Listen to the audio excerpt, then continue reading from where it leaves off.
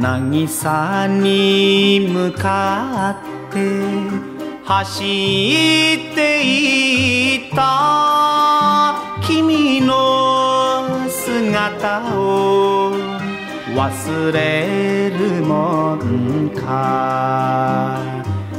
激しく騒ぐ潮剤が後う僕の心のように痛いほどに胸を燃やしたよ。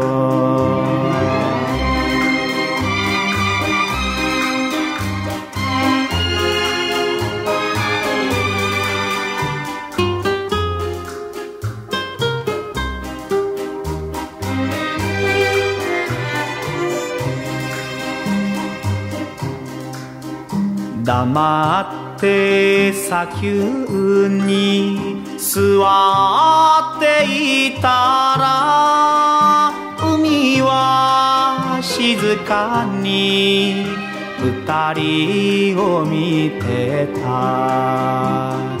優しい君の瞳から流れて落ちた熱い涙に僕は言えぬ君にさよならを。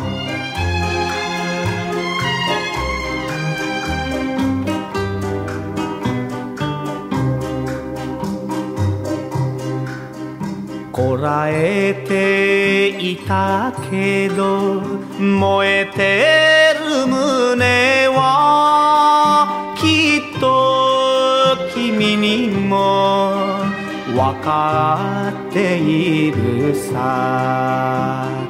聞こえる遠い潮剤が初めて会った渚に僕の永遠に誓う愛を呼んでるよ。